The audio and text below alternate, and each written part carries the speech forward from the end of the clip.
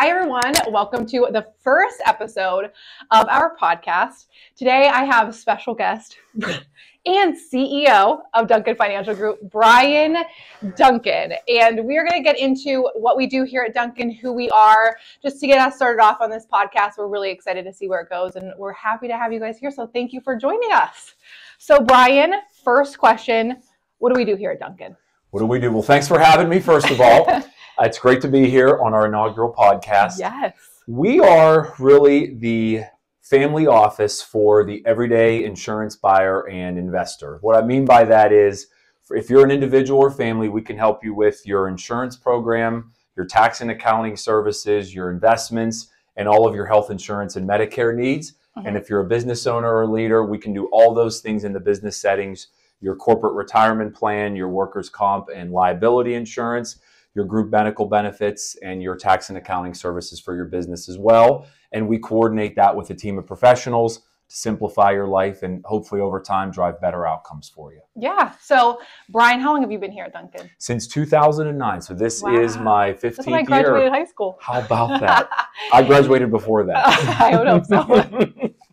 So I've only been here for about a year, just coming up on a year. And obviously, this has been our family business since we were kids. You know, Grandpa started it and Dad ran it. And so I think that I didn't even understand how much we did here, you know, despite it being our family business and knowing. Once I actually started here, I was like, we literally do all of the things, you know. That's it. So it's pretty cool to see that. And it's awesome how we make it all work together. That's our tagline. But it is true that we really do make it all work together, and we make it as easy as possible for our clients. And we've basically built it over the past,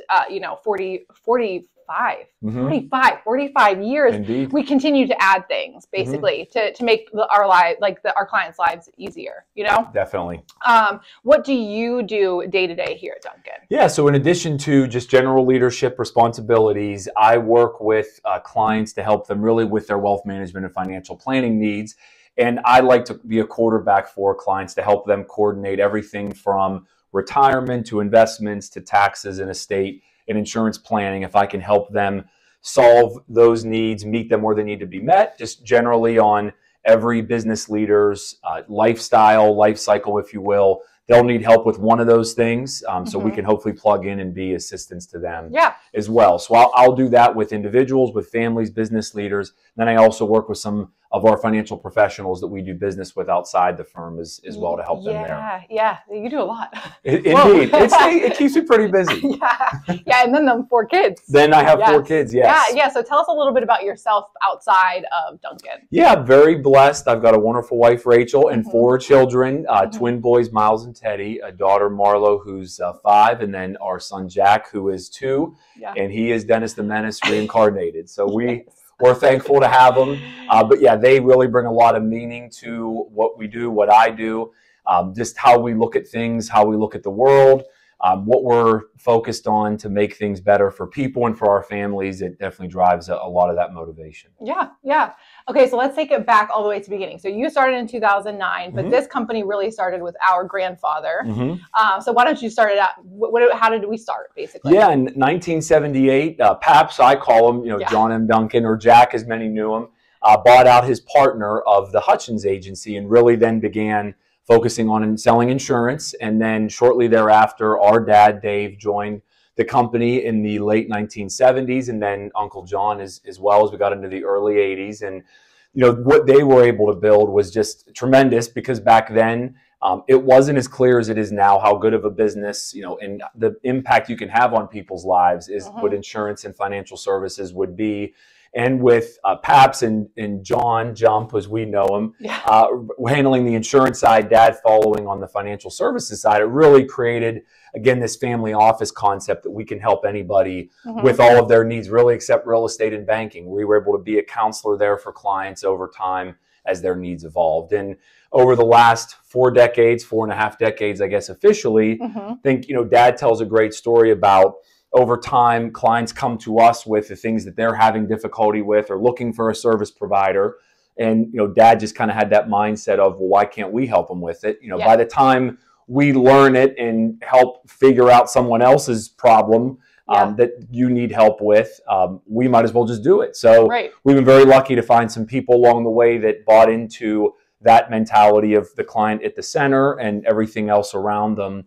Just being able to offer all of those services, but we really have been careful not to do anything part-time. Whatever we deliver here, it's delivered by a professional, and that's their focus, and they bring expertise. The way we as a leadership team look at it is, if we're going to offer something, that offering and the service and all of the resources and the people in that offering need to be able to stand on their own. They'd have to be able to stand as their own business. It's not just that they're here under these four walls, so we can do things with more simplicity or not be at the level of our competition in each of those offerings. We need to be, there and setting the bar higher. Yeah. And I think it's so cool because it's like, before I think Dad and Jump even knew that they were doing it, that they were kind of doing that. You know what I mean? It's kind of cool whenever you build a business and it's almost as if you don't, not that you don't do it on accident, but you don't even really realize what an impact it will have down the road.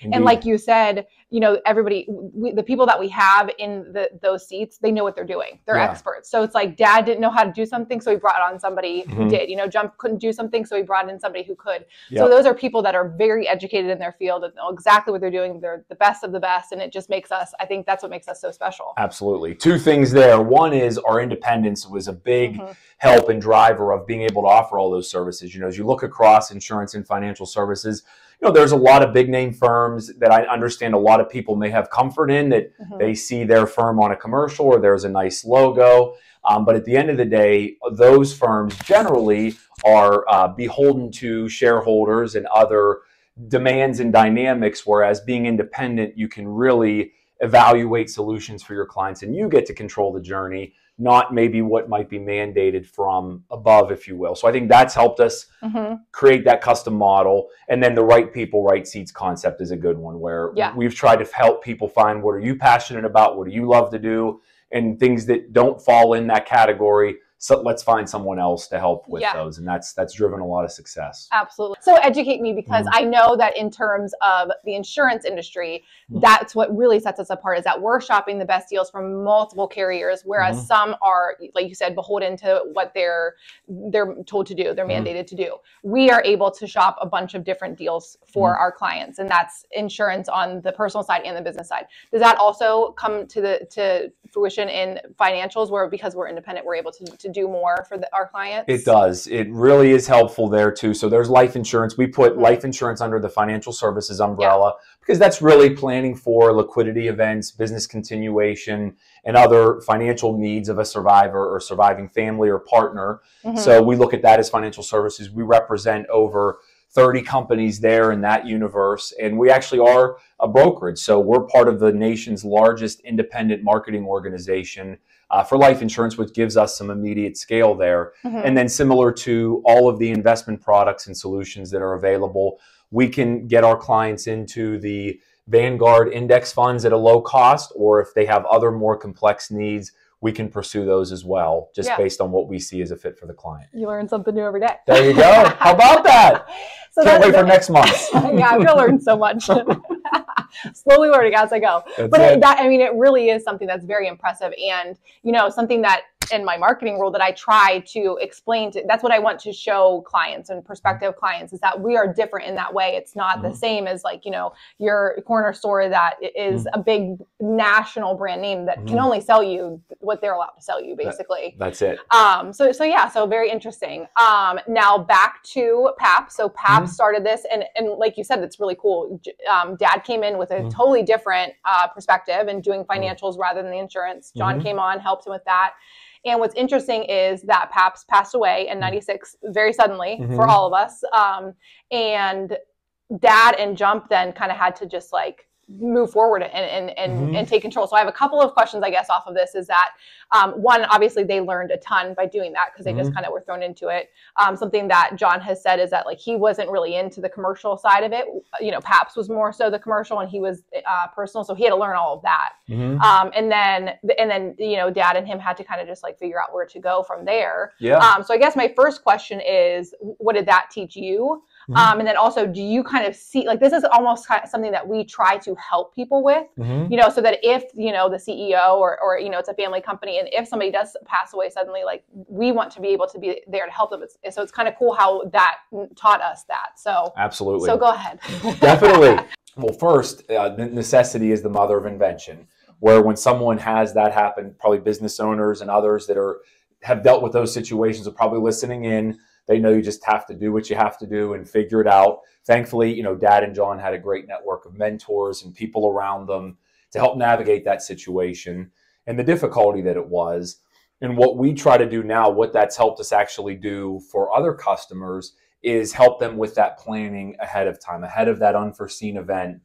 Make sure that they have the right buy-sell agreement, the right estate plan, the right life insurance if that's applicable to them, so that everyone who's a part of that company that depends on it, family, employees, can still sustain and prosper, even if that breadwinner or key person or other involvement in the company is not able to be there. So, that's something where, thankfully, the planning that Paps and Dad and John had in place really helped make sure that our grandmother and others that depended on the company could still continue, as difficult as it was emotionally and all the difficulty that yet you go through in a sudden passing like that.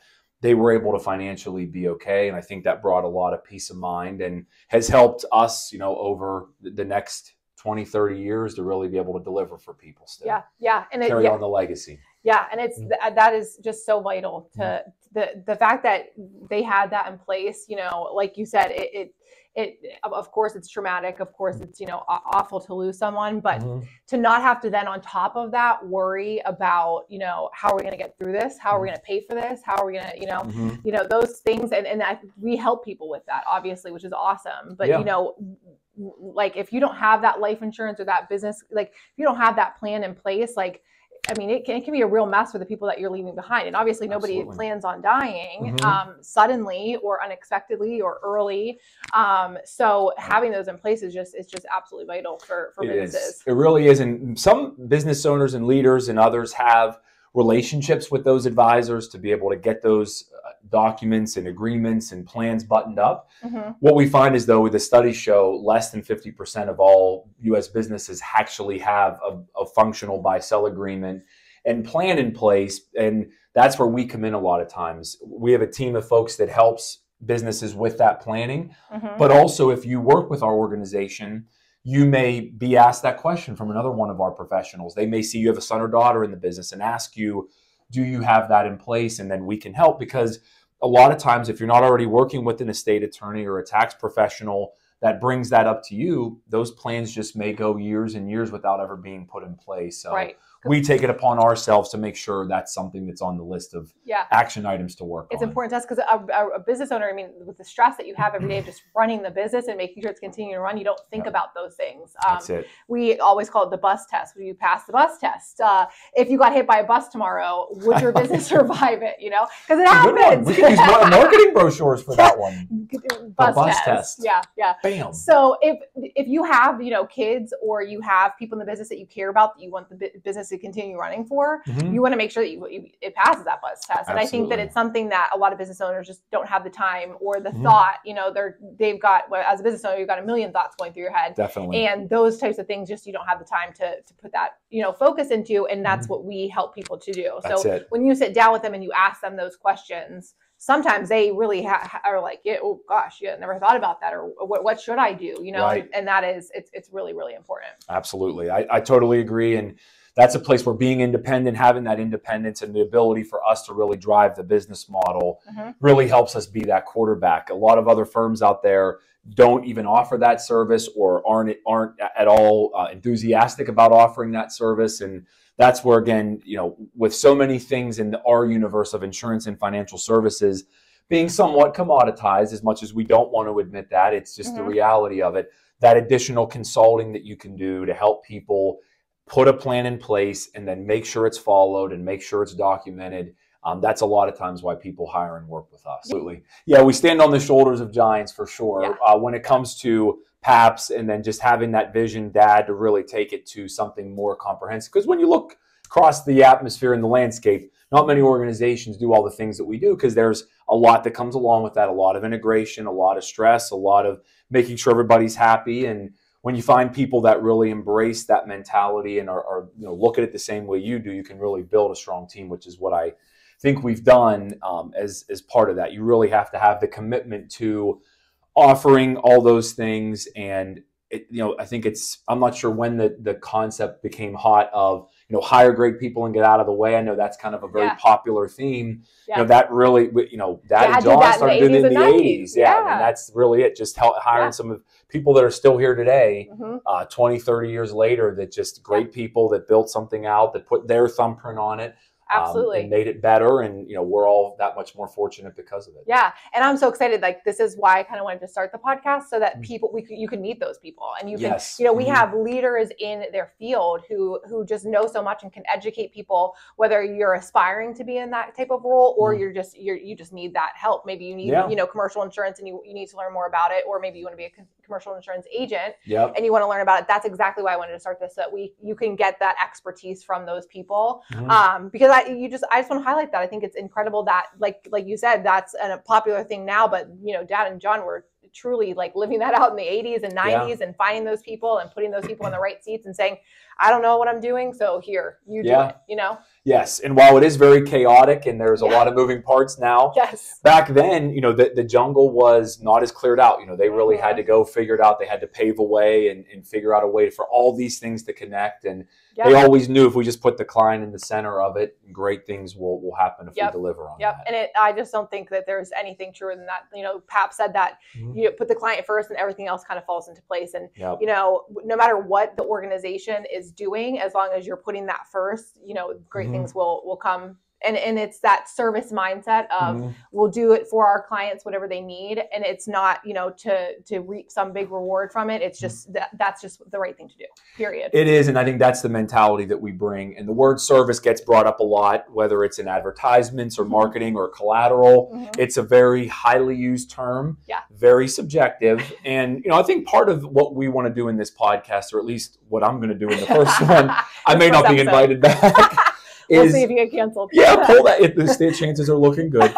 Pull that curtain back a little bit and realize that in our industries, insurance and financial services, retention rates are at 90% plus. So we all know as consumers that there are just some things we really don't like to deal with. We don't want to move. And so what ends up happening is, we might have a lower expectation, or more pain has to occur for us to really consider changing our insurance or our financial or our tax relationship. And service may just not be enough to do it, because it may not be clear how good or not good the service is. And then it probably really isn't clear what's on the other side. Is it actually worth the change? And so because of that high retention, 90% of people stay, what ends up happening is, I think sometimes the bar just kind of lowers and lowers every year, because people know that people are going to stay. As long as you don't really do a poor job, you're probably going to hang on. And I think that's what we try to do differently, is we take it very seriously. We have growth goals. So number one, we have to retain all of our clients to grow. So we're very serious about that service. And really it's finding people that just care and that are going to take ownership of finding a solution. There's a number of stories, that we'll share, I think, in these podcasts over time, of what we did for a client, when some may have just said, hey, that's as far as I can take this for you. This is it. We've really tried to go above and beyond and take it on ourselves to say, how can I help this client? That independence helps doing that. Again, we don't work for a broader manufacturer. If you are with a large insurance company with a direct agent and you have a claim situation, it's difficult. Are they going to be your advocate the same way that an independent agent would? That's just one example. And so taking that very seriously. And what we then do to kind of double down on that, that's the uniqueness of all the things that we do, all that we offer. We'll work with you. We'll start with you in any of those areas. One Medicare policy, maybe a homeowner's for a vacation home that you have, or just starting an IRA account with us when you have your other investments elsewhere. We would just say, try us out. Give us a chance to run your business. Because then you can actually see measurably, is this service better than what I've had in the past or what I get elsewhere? And is it worth leaving? Exactly. Is it worth leaving? And what we find is when we sit down with people, especially as they transition or think about that transition to retirement. I think retirement's kind of an interesting word. I think it's just a new phase for a lot of people. The next phase of their life, it may not be working, 40 hours a week, but it might involve some work, or it may involve some travel. Whatever that next phase is, they will sit down with us, and inevitably they are looking to typically consolidate and simplify. And that's really where we try to be there for them, is give them guidance and advice on the areas they need, but then have a professional here that can help them implement what they need to. Just having to deal with less people, fewer firms, and knowing that behind the scenes, what's important to you, your picture, your financial and insurance life is being coordinated. I think that goes a long way for people. So service is at the core. And if you don't deliver that, then we feel like for us, then that becomes pretty obvious, and we can't be the organization we want to be if we don't deliver on Absolutely. That's the most important thing. Yeah. So speaking of service, another really important thing to PAPS was community, and then also just the culture here at Duncan. Definitely. Community is something that I love, that I hear a bunch about him. And after starting at Duncan, was just like he was just really in the community. He was not just like for the face of it, not just to take pictures. Like he was involved. Like he was, fixing things up, and he was, donating his money and his time. And that's just something that's been important to us here. So if you want to speak on a little bit more about our community and what we do here. Yeah, that's really been a big legacy of PAPS, and that's really been carried along for the generations, and just seeing that here with so many people, that they all have their passion for some of that community involved, whatever it is, whether it's the car crews, music in the streets, or just the making sure the chamber's got the resources they need. As part us being a member of that and being available, and just again being a partner in the community. What you find is that it's anyone can write the check, so to speak. That's something that's a little easier to do, but finding people that will volunteer their time and actually get into it. We have the community here in Irwin we've been very blessed by for 45 years, but we also now, through partnerships and acquisitions, we're in 10 other communities, just like Irwin, that have had a great impact on the partner firm that we have there, and also vice versa. We want to make sure we're having a great impact on those communities. So it's just making sure we can do everything that's possible. And what you find is, again, I think in 2024, it's chaotic. People have a lot of commitments. There's a lot of things going on. Just finding those areas that we can be a resource in, that we can actually make a difference, that we can volunteer our time. And at the end of it, whether it's through a church organization, a community organization, it was so important, to PAPS. And we want to make sure through that we're making an impact, again, not just with a financial contribution, but kind of showing from a family perspective, this is a way to give back and to help. And studies show, the more involved you are, the greater the likelihood of that community is to thrive and be on the right path. Yeah, absolutely. Second half of that is the culture here at Duncan. So the community was obviously very important to him. Yes. And we have the John M. Duncan Award here at Duncan, and that is one of the key pieces to it. And then we also just have culture and making sure that our employees are taken care of just the way that our clients are. We want our employees, that's also very important to us. Definitely. The culture was so important to PAPS, and it's been important to us because that, again, is a great differentiator. You can't have that service and that people going above and beyond if they're not happy in their role or happy with the organization. So like anything in life, there are ups and downs, there are difficulties. I think through our family environment, we're able to help make sure people have that flexibility and that grace when they deal with things in maybe their personal life or just business life that they need some time, they need some flexibility to deal with. Because we have a robust team, we can be there for them and be a part of that. But then, also as part of our culture, we want to make sure we're clear on core values. So being a team player, kind and respectful, being solutions oriented, aspiring to be an expert in your role are just some of the core values that we have. And so if we can attract the right people through those core values and repel people that don't prioritize those core values the way that we do, we found that's also a pathway to success. Yeah. And I would say that probably has to be one of the most difficult things about your role, which is different than PAPS, because when PAPS was here, and even when Dad and John got started, you're talking about like less than 10 people in the office. It's a lot easier to control the culture and to make sure that everyone's on the same page. Whereas now we have, like you said, we have many locations and we have 140 plus employees. It's a little bit more difficult, but what I think that we do well is offering that flexibility, and giving those core values and trying to make sure that everyone stays on track with those. Some people are going to be stronger in some areas than others. And it's 2024. And in the past 4 years, the entire, just every industry has completely changed. Just working has changed. Yes. Since COVID, it has completely changed the way that I think there was a huge shift in the way that employees viewed work and the way that people, the expectations, I think, of the workplace. So that has to be, I do not envy you. That has to be a very difficult thing to have taken on, because you became the CEO 2 years ago. Correct. Yeah. Is that right? About 2 years ago? President in 2019. So December of 2019. So it was a great time. Great time to just take that over, and then to take over the CEO. That's it. A few years later. But I've got a great team, great mentorship, thankfully. And it really was a team effort to get us through the last 4 years, especially. I think one way you could look at that a flexibility in the approach that we take is just how we handled the pandemic. We certainly weren't perfect, but I would say we were flexible. We met people where they needed to be met, where they were comfortable working, whether it was home, office, hybrid. And to this day, we still are doing that. And we still, whereas a lot of firms in Pittsburgh or other places have had to say, hey, it's come back, or it's this many days in the office, period, no ifs, ands, or buts. That's really not our world. We've tried to be flexible and adaptable to help people do great work for clients, balance their work and life needs as they need to.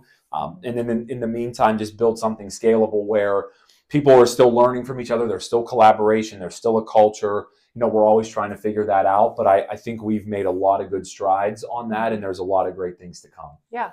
So going back to PAPS, what PAPS kind of taught us, Dad, John, I think is that hard work. Two things to that is just obviously the hard work and then getting through hard times. Like you said, obviously 2020 through 2024 has been incredibly difficult. Unprecedented times, as they say. So I guess let's touch on the hard work first, and kind of what they have passed down to us. Yeah, hard work is a great concept. I think that people have just gravitated to here and helping people. So they say that when you do what you love, it's not really work. And I do think when you look around our organization, you find that, yes, people obviously we're all making sacrifices. We got to think about things and juggle our work-life balance. But when you really boil it down, we're all doing things that we enjoy doing and that we get fulfillment and satisfaction out of. And it's our job as leaders, and it's our job as how we run the company to make sure we're putting people in those positions. So maybe it's starting in one area of the organization and ultimately working in another where you find more of your niche and where you can really make an impact on people. And so as part of that, the hard work also comes from, I'll say, delayed gratification. Newsflash, as we look behind the curtain again, this is a delayed gratification industry. So if you're thinking about joining us or joining it, it does take some time to build, but it's incredibly rewarding. Although in the beginning, you will need to deal with the uncertainty and the rejection, or just not seeing the results of your efforts maybe right away, again, depending on what area of the company you might work within, but that you have to be committed to going after what you're going to pursue and just in doing it repeatably and consistently. And if you do those things, great things happen. If you don't do those things, good things don't tend to come to fruition. So it's one of those areas where we use hard work as, yes, it's delayed gratification, and you have to get your mind around that. Some generations are really good with delayed gratification. And the Amazon Prime generation. We all love our Prime. I guess they've extended that to 3 or 4 days. So I guess some of those generations now are dealing with a little bit of extended gratification. God bless. Hopefully they make it through. Hopefully you can work through that. Thoughts and prayers. But really, that hasn't changed in our world, and I don't think it will anytime soon. And then as part of that, another dimension of hard work is just meeting the clients where they need to be met. That's an overly used cliche. I totally understand that. So Brian, what does that look like? It's where meeting somebody after hours on Saturdays, or they're having a transaction, they're having a home closing, a business deal, and we are second to last on the list to get the call to make it happen. And we just have to find a way to jump through the hoops and get it done very quickly. And it just, that's hard work. And if you love what you do and you can then attach it to the difference you're going to make for that person, that family, that business, you can see that outcome for them because of what you did to help them along that, create that plan, check the box, whatever it was, then you're not really, again, it's not really working. But yes, some will say that's difficult or stressful or a lot of urgency or deadlines. They come and they go, but the desire to help clients wherever they are in their journey, wherever they are, we're going to be there to make sure that happens. Yeah. And I think there's two, a couple of sides to that, whereas like that hard work is, doing for the client what's best for them, whether or not you see that as, being really beneficial to you. We've seen, in our, especially in, people that have been around a lot longer in this industry in our company, that they, just kind of help somebody out as a favor, or they do something, that they're not really expecting to see anything in return. It's not some big commission or anything like that. They're just doing it because, they care about the client. And then, maybe 5, 10, 15, 20 plus years down the road, it comes back to them tenfold because, they did something for a client, out of the goodness of their heart, and the client, really respected that loyalty. And then, they come into a ton of money, or their business really grows and they've just kept you as their insurance agent because you've always been loyal to them. So absolutely, that's a really awesome thing. And then also it's that hard work of, going the extra mile for our clients. We have many stories of our employees going, and doing that extra thing to get our customers what they deserve. So what you touched on earlier, when you have an agency that's not independent, that can only do so much in a claim, experience, whereas ours, we're going to go that extra mile. We're going to call that, we're going to call that carrier and say, hey, listen here, I read the fine print, so you're going to do what we say. But going that extra mile, making those extra calls and just doing the most that we can for our clients. I think that is not, it's hard work. It's also kind of expected, and it's not about, working 80 hours. It's about doing what's right for our clients and what's best for the company. In 2024, that just has evolved a lot. It's evolved in the last 4 years, that just, what is that expectation and how can we help people? Because I think all the things that you said sum it up to an advocate. Clients need an advocate for all the things, the services that we offer, and by putting your mindset of how can I get the best outcome for this individual based on their goals, their expectations, their plans, then you can really do a lot of great work. And like you said, there will be times where that path is longer, or it's more jagged, or it's got a lot more hoops to jump through. But like you said, bringing that mentality without any expectation in return, that client's then more likely to bring additional business to us, or refer a friend to us. Absolutely. And that's what's worked. I mean, that's how we have 140 plus team members, is just doing that really well. So again, behind the curtain, for anybody who's wondering, how do they do that? What is the secret sauce? I mean, we've covered it here. I wish there were more to it. Find great people that love to take care of clients, that love to take care of each other, that support all of those things that we offer. Make sure we're matching up what clients need from us, and we're delivering on that. We actually have a real tangible service that it's not just, again, as something we do part-time or hope that you like and find value in. It's something that we're serious about, and do that really well over a long period of time. Don't ask for anything in return. Great things happen. And I think that just goes right back to Paps and his, his philosophy was put the client first and good things will happen. That's at the center, I think, of everything we do, whether you're an employee, whether, regardless of where you are, if you're putting that client first, that's all that matters here. That's well said. And a lot of the topics that we have talked about are topics of discussion for other organizations and other, what have you, of other areas of the industry that people may get exposed to, commercials, seminars, whatever it is. And I think when you look across the landscape of other organizations in our business, you can see just how hard it is to build something like we've built here, to start it from nothing like Paps did, to then have a vision like Dad did for wrapping yourself around a family and a business in a way that nobody else can, because it's hard and it can be stressful, and it takes the right people doing the right things and having that mentality of, I need to sacrifice now for a reward later. And doing that in concert, it gets pretty complicated at times. But if you are committed to that mission and committed to that path, you can kind of see, you know, what we've been able to do with 140 strong, and I think the great things that we'll be able to do in the future. Yeah, absolutely. All right, you got any questions for me? I do, by the way. Thanks for being a guest. Absolutely. Thanks for having me. My agent regarding the speakers fee. Nonetheless, a question I wanted to ask you, since joining the organization, what has kind of been the most fascinating or interesting to you? Maybe the outside looking in, you thought or saw one thing, and now being here, you've experienced something different. Yeah. So like I said at the beginning, definitely I had no idea what all we did here. You know, growing up, you know, I came into this office. One thing that's funny to me that I tell everyone, because, you know, this building is like not easy to get around. And I think that everyone just assumed that I knew where I was going. So on my first day, I was kind of just like walking around in circles because, you know, I'm a Duncan. So it's like you would think that I would know where I was going. But I had only ever gone in the back door up to Dad's office. So I had never, you know, walked around. There are 3 floors and a front door. Yeah, and that is kind of explains how I felt about the entire organization, where I walked in thinking I knew what we offered and then realized it was a lot bigger and a lot more complicated, which is awesome. And I mean, I'm a client. So thanks for your business. No problem.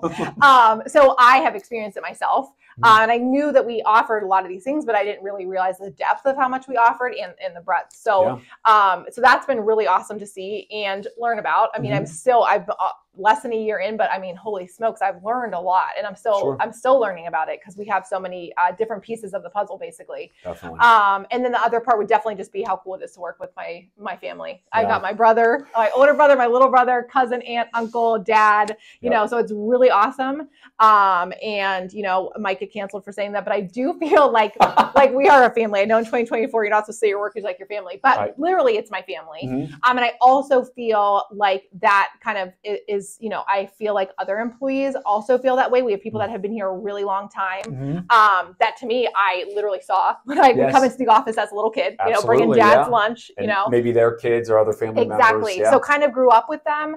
And so it's really awesome to see that. And it feels like we care about each other. And I don't want to say it feels like, we do care about each other. And you can feel that when you're working. It's not just about what you're producing. You know, we care about you. We care about your family. You know, we want to make sure that you're good. I remember you were in a sales meeting and you said, you know, take care of each other. And I don't know how many, you know, CEOs are sitting there saying, take care of each other, you know, because we all go through things in life. And I think that that's really special here, is that we support people. And we offer a lot of flexibility for when people go through, you know, because those life events do happen. Thank you. And I think just to kind of continue that cancellation potential, because it is. And I've read, you know, some interesting takes on the other side of that, hey, they're your work colleagues, they're not your family, they're not your friends, separate those things. And you know, everybody has to find where water fills to its level for them. But I think you hit on it well. At a minimum here, you'll know that as part of those peaks and valleys in life, and especially those valleys, you'll be met with grace and flexibility and a team that cares about helping you go through whatever it is that you need to. Because we will all have them, we'll all meet them, as much as we don't want to think about it and as much as we don't even want to remember when we've had to go through it. If nothing else, and I think our culture is much more special and has a lot of dimensions to it with that family atmosphere. Even if you are a skeptic of that, understandably so, at a minimum, you're going to know that, hey, when I run into some difficulty, they're going to be there because they've been doing that for 45 years. And that's just who they are. And again, what makes them a little different. Yeah, absolutely. We'll understand. Yep. That's it. Well, thank you for being my first guest. You're welcome. And do I get a prize? Yeah, no. You're my brother. So thank you guys so much for tuning in. We're really excited about this podcast. Like I said earlier, I really am excited to bring you guys lots of different people, lots of different employees that work here, different leadership, and just to be able to educate, but also to be able to just share what's going on here at Duncan and hopefully help you inspire, educate, all of the things. So thank you for tuning in to our first episode, and we will see you next week. We will drop every Monday at 8 a.m. wherever you find your podcasts. Thank you. Woo! #DFG for life.